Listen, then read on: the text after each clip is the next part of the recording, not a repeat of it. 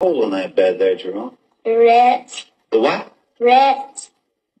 Now, Jerome, you are taking care of Kathy, of Beulah, and Lois. Yes. Now, are you going to give them lunch today? Yes. What are you going to feed them? I don't know. Do you have any food here to give them? Yes. I see. What time does your mother come home?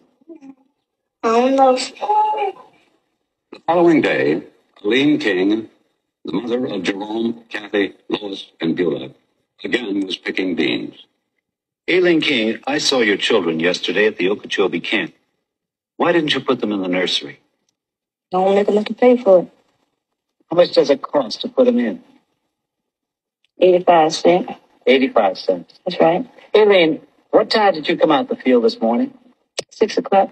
What time would you get home? About 3:30, 4 o'clock. 6 this morning to 4 o'clock this afternoon. That's right. How much did you earn? $1. $1? That's right. $1.